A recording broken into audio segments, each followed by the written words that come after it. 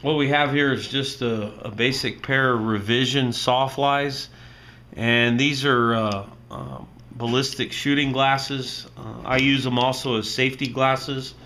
I like to have them around, always on top of my head. I use them as a sunglass and a safety glass. If I have them that way, I can just pull them down even inside a shop and do some grinding or cutting or whatever it needs, whatever I need to do.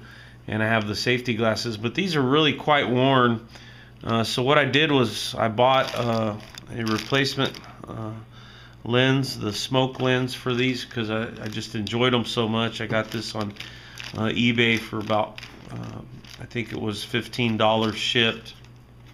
And then in order to change out the lens, all you do is pull down on the lens itself, and they come right out. You'll notice these two grooves, but the frames themselves are a little bit flexible.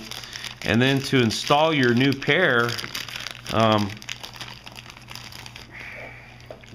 you got to open the package first, but to install the new pair, what you need to do is use it, put these in at an angle. And so you'll put these in like this, and then you tilt this. It has that little curve, so you lock that in, and then you tilt this up so that you can get that one in there at the angle. You notice you'll have a gap, and then you can just bring that forward over onto the lens for a nice tight fit, and then press that down and it locks in place, and that's all there is to it. And these are really sturdy. If you notice the screws on there, I mean, these are well built by Revision. And Revision is from what I hear, is a very good company. And I've been using these glasses for about 2 years, and I'm very satisfied with them.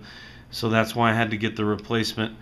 And I just thought I would show you how to replace the lens on your Revision. So thank you for watching, and I hope you enjoy the Revision Sawfly ballistic safety glasses.